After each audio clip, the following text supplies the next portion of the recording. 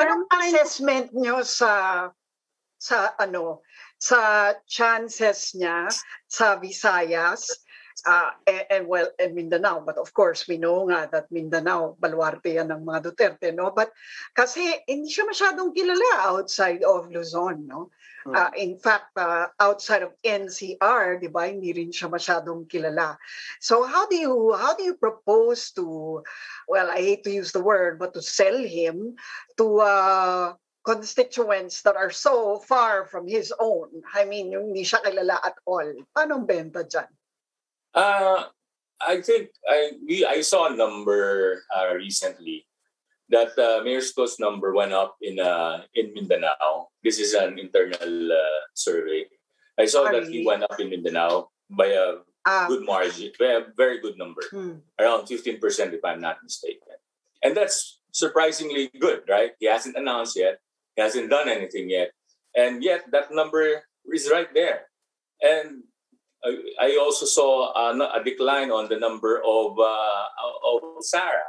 So I think right now what we're seeing is that people are beginning to look at other candidates, even in Mindanao, even in the Visayas, because they see there's nothing really happening with the current administration, and why give it to another?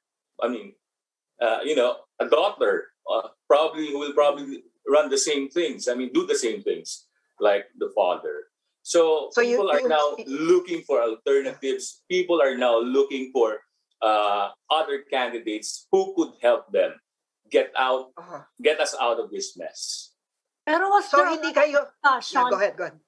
Was there a lot of discussion? Kasi you're breaking the tradition na yung president saka vice president from different parts of the country. Ito, hindi lang parehong Luzon, pareho pang taga-Tondo. Taga Manila, taga Tondo, that's right. Pareho silang pinanganak doon. Hindi pa kayo, was there a lot of discussion about that?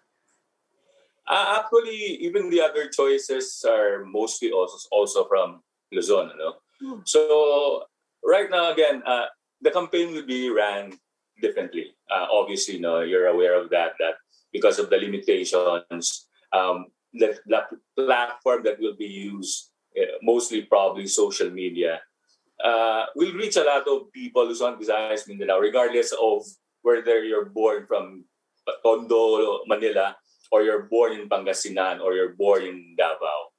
And I think what's very important is what is the message that you bring?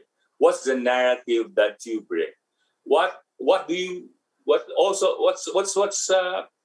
be your platform of governance? How will you